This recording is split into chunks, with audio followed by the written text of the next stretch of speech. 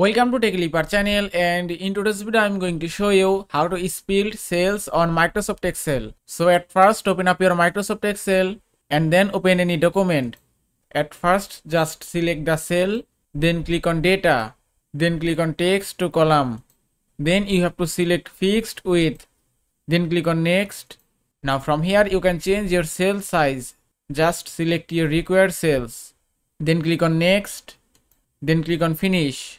And it's done. If I select it, then click on text to column, then click on next.